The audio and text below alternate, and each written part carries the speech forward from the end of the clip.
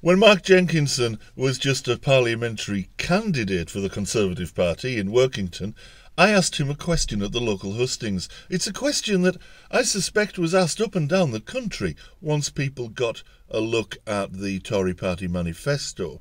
It's a question about the balance between the government, Parliament and the courts. Mr. Jenkinson's answer, a recording of which is linked below, was predictable enough. He toed the party line. He talked about getting the right balance. At no point did he mention any plan to remove the need for parliamentary scrutiny altogether. The other link below leads to a debate on an amendment of the Brexit withdrawal bill. It's an amendment that would guarantee the right of Parliament to scrutinise the bill as it progressed through the House. Every single Tory MP present, including my own MP, Mr. Jenkinson, voted against that bill, as did the DUP.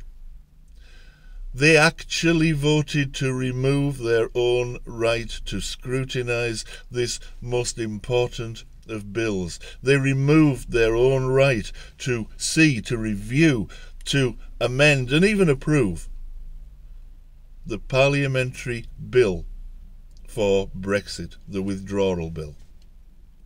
But that's not all. They set a very dangerous precedent. British democracy is rapidly becoming a Boris Johnson dictatorship. Barely a month has passed since the general election, and in that time Boris has already sidelined both MPs and the courts. We're moving closer and closer to an enabling act. Be afraid. Be very afraid.